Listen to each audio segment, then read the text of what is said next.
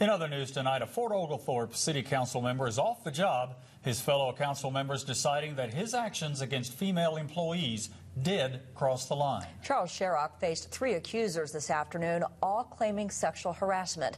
News Channel 9's Jerry Askin spent the day in Fort O and joins us now live with the results and reaction from today's hearing. Jerry. Hey, Kim and Kevin, here are those complaints filed by 3 city employees in September of 08, November of 09, and this October. Now, the hearing wrapped up here about 2 hours ago, around 4 o'clock today, a hearing many say is needed to kick Sharrock out of office.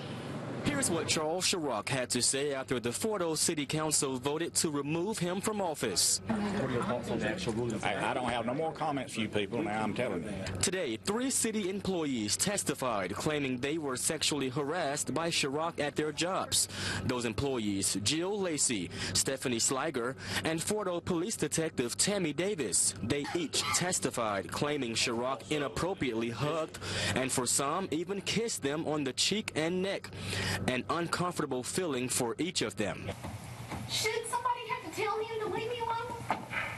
You know, why does he feel the need to come in and seek me out every time he walks in the door?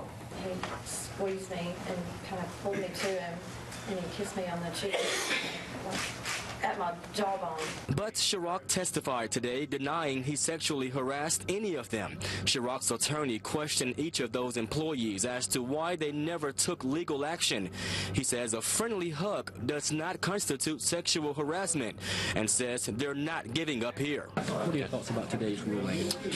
We think that the ruling is illegal, and we think that we have a right to an appeal, and we'll prevail on the appeal.